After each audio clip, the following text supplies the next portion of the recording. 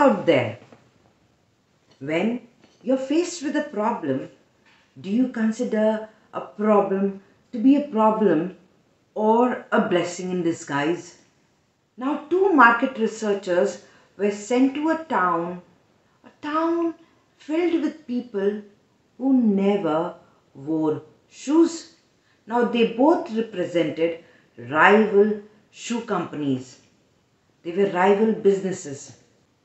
Both of them surveyed the market, met the people, spoke to them, and at night they sat down to write a report on their research. The first market researcher wrote, "Research done. Too much effort in educating the people. Waste of time and money. No one in the town wears shoes."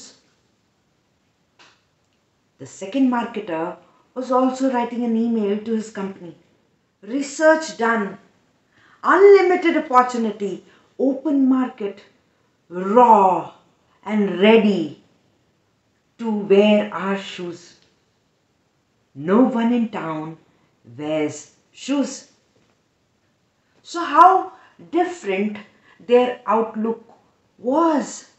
One thought problem will always remain a problem, and the other one thought the problem was a boon in disguise, an opportunity to explore. So what is a problem for you all? An opportunity or problem will always remain a problem? With this, I end my story here. Till next story. Bye-bye for now.